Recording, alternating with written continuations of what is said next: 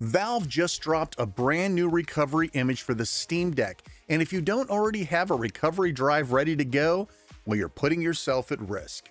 Too many deck owners wait until something goes wrong, and then they're stuck scrambling. Don't be that guy.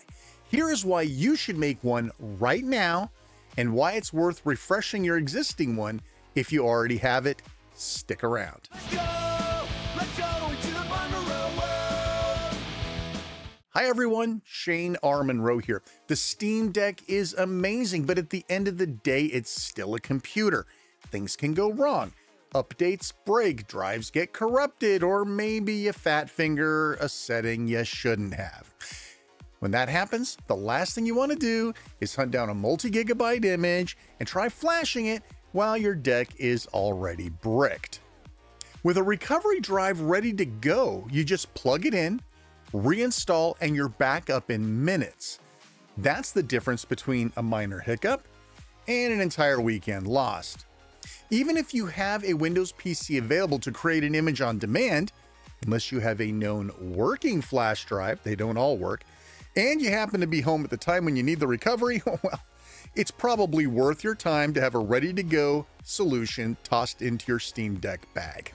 Now, don't confuse this with the built-in factory reset. That doesn't truly wipe your deck, it just clears user data. If you're troubleshooting serious issues or planning an RMA, Valve is going to require you to try a full recovery install anyway. Doing it yourself first saves you days of back and forth with Valve support. And here is one that people forget. If you bought your deck used and you never re-imaged it, you could be carrying around leftover garbage, tweaks, Windows partitions, or even corruption from the previous owner. A clean recovery wipes all of that, so you know you're starting fresh. Even if you already have a recovery drive laying around, it's worth refreshing it when Valve releases a new image. Having the latest build means you won't get buried under hours of post-install updates. In many cases, you'll finish the reinstall and be completely up to date right out of the gate. Oh, and one more thing, not every flash drive plays nice with the deck. I've seen plenty of people grab a random stick and hit weird boot issues. The time to find out if your drive doesn't work is not when your deck is already dead.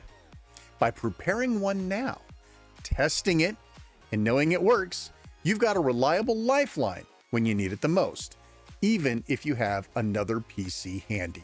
So do yourself a favor, download Valve's latest recovery image, flash it to a USB, test it, label it, keep it in your deck case. It's super cheap insurance you hopefully will never need, but if you do, you'll be grateful you had it. All right, that's it for me, folks. Thanks so much for watching. If you like what we're doing here, like, subscribe, hit the bell. You guys know what to do. I'm Shane R. Monroe. Thanks so much for watching. Take care, and we'll see you next time.